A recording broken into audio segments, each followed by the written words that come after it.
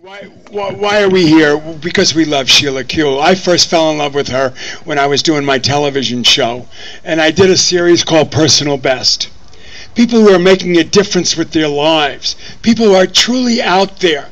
And I didn't know Sheila, but it was suggested I should interview her. So I sat in her backyard and we did this interview. Sheila, do you remember when it was? How many years ago? I don't remember what I did yesterday. Yeah, no, I'm like that too. It happens. No, but it was unbelievable, this Personal Best. She admitted she was half Jewish and she was half Catholic, but she could draw the two together and make it work. Second thing she said is, I'm a lesbian. And I'm a gay guy, right? At the time, I think I was closeted. I don't even know. But I said, oh, my God, look at her. She's out there. Plus, she's a super progressive.